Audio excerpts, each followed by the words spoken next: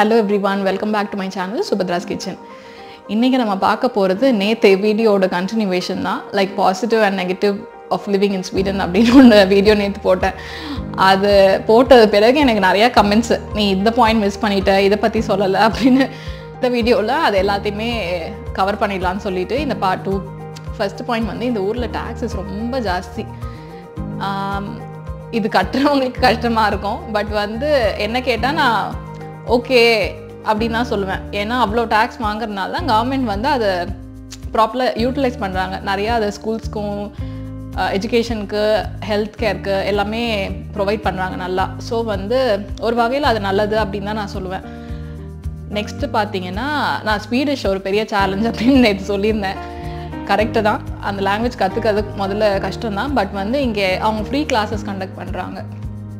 Like எஸ்எஃப்ஐன்னு சொல்லுவாங்க, Swedish for immigrants அப்படின்னு சொல்லிட்டு. அவங்களுக்காக வந்து ஃப்ரீயாகவே அந்த லாங்குவேஜ் சொல்லித்தராங்க. ஸோ இதன் மூலியமாக தான் நான் வந்து இந்த லாங்குவேஜ் கற்றுக்கிட்டேன். அதோடு வந்து பார்த்திங்கன்னா இங்கே நிறையா இந்த இமிக்ரெண்ட்ஸ் இவங்கெல்லாம் இருக்காங்க. ஏன்னா சிரியாவிலேருந்து வந்த மக்கள்லாம் இருக்காங்க. அங்கே போகிறனால, அங்கே வார்னால இங்கே வந்து இருக்கவங்க இருக்காங்க. ஸோ அவங்களுக்கெலாம் வந்து நிறைய சப்போர்ட் பண்ணுறாங்க. லைக் அவங்க லாங்குவேஜ் கற்றுக்கிறதுக்காகவும் அவங்க வேலை கிடைக்கிறதுக்காகவும் அதுக்கு எல்லாமே ரொம்ப ஹெல்ப் பண்ணுறாங்க. ஸோ இதெல்லாம் வந்து கொஞ்சம் ரொம்ப நல்ல விஷயந்தான். அதுக்கப்புறம் பார்த்திங்கன்னா இங்கே டிராஃபிக் ரூல்ஸ் ரொம்ப நல்லா ஃபாலோ பண்ணுவாங்க. ஒரு சின்ன ரூல் எனக்கு ரொம்ப பிடிச்சது என்னன்னா வந்து, பெடஸ்ட்ரியன் கிராசிங்கில் வந்து எப்போவுமே பெடஸ்ட்ரியன்ஸ்க்கு தான் ரொம்ப ஃபர்ஸ்ட் ப்ரிஃபரன்ஸ். எக்ஸாம்பிள் வந்து அது டிராஃபிக் சிக்னலாக இருக்கணும்னு கூட அவசியம் இல்லை. நார்மல் ரோட்டில் கூட எங்கன்னா அந்த ஜீப்ரா கிராசிங் இருந்ததுன்னா அங்கே வந்து நம்ம பெடஸ்ட்ரியன்ஸ்க்கு தான் வந்து ஃபர்ஸ்ட்டு ப்ரிஃபரன்ஸ். லைக் நிறைய வண்டி வருதுன்னா அவங்கெல்லாம் நிறுத்துவாங்க நம்ம க்ராஸ் பண்ணுறதுக்காக. நான்லாம் முதல்ல இந்தியாவிலேருந்து வந்தப்போ கார் வருதுன்னா, பைக் வருதுன்னா நின்றுப்பேன். காரோ பஸ்ஸோ போகுதுன்னா க்ராஸ் பண்ண மாட்டோம். ஏன்னா அப்படி தான் நம்ம எப்போவுமே பழகிருக்கோம். என் வண்டி வந்துச்சுன்னா அதை போக விட்டுட்டு அதுக்கப்புறமா வெயிட் பண்ணிவிட்டு அப்புறம் தான் நம்ம க்ராஸ் பண்ணுவோம். ஆனால் இங்கே வந்து நம்ம அந்த மாதிரி நின்னோன்னா வந்து கார் வந்து நின்றுப்பாங்க. நீங்கள் போங்க போங்கன்னு நம்மள சொல்லுவாங்க. நம்ம போன பிறகு தான் அவங்க போவாங்க. ஸோ இதெல்லாம் எனக்கு முதல்ல வந்தப்போ ரொம்ப பெரிய விஷயமா இருந்தது. ஓகே, அது ஓகே அவங்க ரூல்ஸ் படி இப்போ ஃபாலோ பண்ணுறாங்கிறது இப்போ புரிஞ்சது. பட் ஸ்டில் இது வந்து ஒரு ரொம்ப ரொம்ப நல்ல விஷயமா நான் பார்க்குறேன். அதுக்கப்புறம் பார்த்தீங்கன்னா கோயில் டெம்பிள்ஸ் இங்கே நிறையா இருக்காது. ரொம்ப தூரத்தில் தான் இருக்கும். லைக் எனக்குலாம் கோயில் போனால் இங்கேருந்து ஒரு 1 hour 1.5 hours ட்ரெயின்லேயோ கார்லேயோ போனால் தான் கோயிலுக்கு போக முடியும். எனக்குலாம் இந்தியாவில் எவ்ரி வீக் வந்து ஃப்ரைடேஸ்லாம் கோயிலுக்கு போகணும்னு நினைக்கிற ஆள் நான், போயிட்டு இருந்தாலும். ஸோ இங்கே வந்து என்னால் போக முடியலங்கிறது வந்து எனக்கு கொஞ்சம் கஷ்டம்தான். அதனால் நிறைய வேண்டுதல்கள் வச்சுருக்கேன். இந்தியா போனதும் நிறையா கோயிலுக்கு போக வேண்டிய வேலை இருக்குது. ஸோ அது ஒன்று. அதுக்கப்புறம் பார்த்திங்கன்னா நம்ம எங்கே ஸ்டே பண்ணியிருக்கோங்கிறது கொஞ்சம் இம்பார்ட்டண்ட்டு. லைக் வந்து ஒரு நிறையா இந்தியன்ஸ் சரவுண்ட் பண்ணியிருக்க மாதிரி ஒரு ஏரியாவில் இருக்கோம்னாக்கா, நம்மளை சுற்றியும் இந்தியன்ஸ் இருக்காங்கன்னா ஓகே நல்லாயிருக்கும். லைக்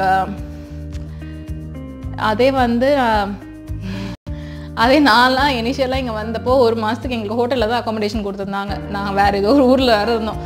அந்த ஊரில் சுத்தமாக இந்தியன்ஸே கிடையாது. எங்கேயுமே நான் 1 மாதத்துக்கு இந்த நாட்டுக்கு வந்து ஒரு இந்தியன் கூட பார்க்கல. அது வந்து எனக்குலாம் ஒரு திகிலாக இருந்தது.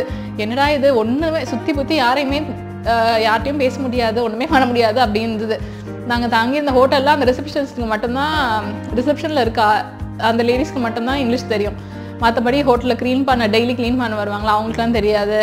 இல்லை கிச்சனில் ஒர்க் பண்ணவங்களுக்கு தெரியாது. டைனிங்கில் யாருக்குமே தெரியாது இங்கிலீஷ். எல்லாம் ஸ்வீடிஷில் தான் பேசுவாங்க. லைக் மார்னிங் நாங்கள் பிரேக்ஃபாஸ்ட், எங்களுக்கு free breakfast everyday morning breakfast சாப்பிட போவோம். அப்போ கூட நான் எல்லாம் பார்த்தா அவங்க குட் மார்னிங்னு வாங்க. எனக்கு அது சொல்லனா கூட வராது, குட் மார்னிங்னு தான் வரும். அப்போலாம் நான் மட்டும்தான் அங்கே தனியாக தெரிவேன்.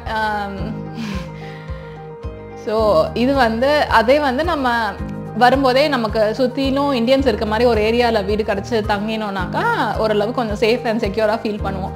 இல்லைனாக்கா கொஞ்சம் பயமாக திகிலாக இருக்கும். நான்லாம் அப்போ 1 மாதத்துக்கு ஆல்மோஸ்ட் ஹோட்டல்லேருந்தே வெளில வர்றதுக்கே பயப்படுவேன். எதுவுமே தெரியாது, யார்கிட்ட என்ன பேசுறதுன்னு தெரியாது, எதுவுமே தெரியாது. அப்போ வந்து கொஞ்சம் பயமாக தான் இருந்ததுன்னு சொல்லுவேன். இங்கே வந்து கொஞ்சம் இந்தியன்ஸ் பார்த்த பிறகு தான் கொஞ்சம் நல்லா இருந்தது. இங்கே சொல்லணும்னு நினச்சேன். இங்கே வந்து ஐஸ்கிரீம்ஸ் கொஞ்சம் சீப்பாக கிடைக்கும்.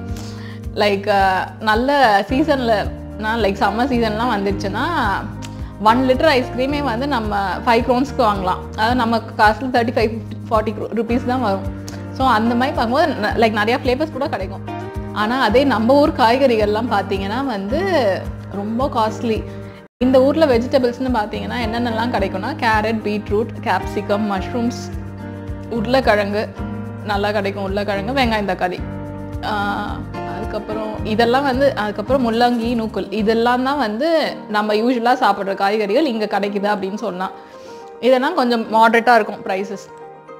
அதே வந்து இந்தியன் காய்கறிகள் நம்மளோட சொரக்காய், முருங்காய், அவரைக்காய், கத்திரிக்காய் இந்த மாதிரி காய்கறிகள் இல்லை இது சேப்பக்கிழங்கு, சேனக்கிழங்கு இந்த மாதிரிலாம் வாங்கணும்னு நினச்சா ரொம்ப ரொம்ப ரொம்ப காஸ்ட்லியாக இருக்கும். லைக் 1 கிலோ வந்து 400 rupees 500 rupees நம்ம ஊர் காசுக்கு வந்துடும். ஸோ அதெல்லாம் சாப்பிடணும்னு நினச்சாக்கா கொஞ்சம் ஜாஸ்தியாக தான் ஆகும். ஒரு விஷயம் என்னென்னா இங்கே ரெண்டில் வீடு கிடைக்கிறது ரொம்ப ரொம்ப கஷ்டம். வீடு என்ன சின்ன ஊர்னாலும் சரி, ஸ்டாக்ஹோம்லேயும் சரி, எல்லா இடத்துலையுமே ரெண்ட்டுக்கு வீடு தேடுறதுங்கிறது ஒரு பெரிய சேலஞ்சாக இருக்கும். வீடு கிடச்சி நம்ம இருக்கோம்னா அதுவே ஒரு கொஞ்சம் பீஸ்ஃபுல்லாக இருக்கலாம். இதோட நாங்கள் இங்கே வந்து 5-6 வீடு மாறியிருப்போம். எவ்ரி டைம் எல்லாத்தையும் தூக்கிட்டு திரிகிறதுங்கிறது இப்போ எனக்கு என்னமோ பழகி போன விஷயம் மாதிரி ஆயிடுச்சுன்னு சொல்லலாம். நிறைய கட்டில் இவங்க அப்படின்னு சொல்லலாமா, இல்லை பாப்புலேஷன் ஜாஸ்தி ஆயிடுச்சான்னு சொல்கிறதுன்னு தெரியல. பட் வந்து போதுமான அளவு வீடு இல்லை. எல்லாருமே எப்போவுமே தேடிட்டு தான் இருப்பாங்க நிறைய பேர். அது வந்து எப்போவுமே இங்கே ஒரு ஹோல் ஆஃப் ஸ்வீடன்லேயே அது இருக்குதுன்னு தான் நான் சொல்லுவேன். ஸ்டாக்ஹோம்லலாம் பார்த்தீங்கன்னா இன்ஃபேக்ட் ரெண்ட்லாம் எக்கச்சக்கமாக ரொம்ப ஜாஸ்தி. அங்கேயுமே கூட நிறைய பேருக்கு கிடைச்சா போதும்டா அப்படிங்கிற மாதிரி சுச்சுவேஷன் தான் இருக்கும். Cultural differences. ஓகே, குழந்தைங்கள்லாம் ஓரளவுக்கு பெருசாகிட்டாங்கன்னா வந்து அவங்களே சொந்த காலில் நிற்கிறாங்கன்னா அவங்க பேரண்ட்ஸோட சேர்ந்து இருக்க மாட்டாங்க. மோஸ்ட்லி அவங்க தனியாக வீடு எடுத்துகிட்டு இருப்பாங்க. இதுதான் வந்து குழந்தைங்களும் ப்ரிஃபர் பண்ணாங்க, பேரண்ட்ஸும் அதுதான் எக்ஸ்பெக்ட் பண்ணாங்கன்னு சொல்லுவேன். இன்ஃபேக்ட் நிறைய பிளேசஸ் இந்த ஊரில் அது வந்து ஒரு ரொம்ப நார்மலான திங்காக தான் பார்க்குறாங்க. நமக்குலாம் வந்து அது ஷாக்கிங்காக இருக்கும். எனக்கு அதில் பெரிய உடன்பாடு இல்லை. பட் இங்கே வந்து நிறைய பேர் அப்படி தான் இருக்காங்க. அதே மாதிரி வயசான பாட்டி தாத்தா நிறைய பேர் இருக்காங்க. எல்லாருமே தனியாக தான் இருப்பாங்க. யாருமே அவங்க ஃபேமிலியோடு இருக்காங்கன்னு யாருமே சொல்ல முடியாது. எல்லாரும் தனியாக தான் இருப்பாங்க. இன்ஃபேக்ட் ஒரு சின்ன சின்ன பொருள் வாங்கினா கூட அந்த வயசான பாட்டி தாத்தா தனியாக தான் நடந்து போவாங்க கடைக்கு. அவங்களால சொந்தமாக நடக்கூட முடியாது. அதுக்கு ஒரு சப்போர்ட்க்கு ஒரு வண்டி வச்சுட்டு அதை மெல்லமாக தள்ளி நடந்து போவாங்க. அதை பார்க்கும்போது எனக்கு இனி வந்த போதெல்லாம் ரொம்ப கஷ்டமாக இருக்கும். ஜன்னலில் இருந்து வேடிக்கை பார்த்தேன்னா நிறைய பேர் அந்த மாதிரி பார்ப்பேன். என்னடா இது இவ்வளோ வயசானவங்க தனியாகவே இவ்வளோ தூரம் போகிறாங்களே அப்படின்லாம் தோணும். பட் அது வந்து இங்கே ரொம்ப காமனான விஷயமா தான் இருக்குது. இதோட எனக்கு தெரிஞ்ச வரைக்கும் எல்லாமே நான் கவர் பண்ணிட்டேன்னு நினைக்கிறேன். உங்களுக்கு நான் ஏதாவது சொல்லலான்னு தெரிஞ்சதோ இல்லைன்னா ஏதாவது கொஸ்டின்ஸ் இருந்ததுனாலோ கண்டிப்பாக என்னை கமெண்ட்ஸில் கேளுங்க. எனக்கு தெரிஞ்ச நான் கண்டிப்பாக ரிப்ளை பண்ணுறேன். ஓகே, இது வரைக்கும் இந்த வீடியோ பார்த்ததுக்கு ரொம்ப தேங்க்ஸ். பிடிச்சிருந்ததுன்னா லைக் பண்ணுங்கள், ஷேர் பண்ணுங்கள் and subscribe to my channel. Thanks for வாட்சிங்.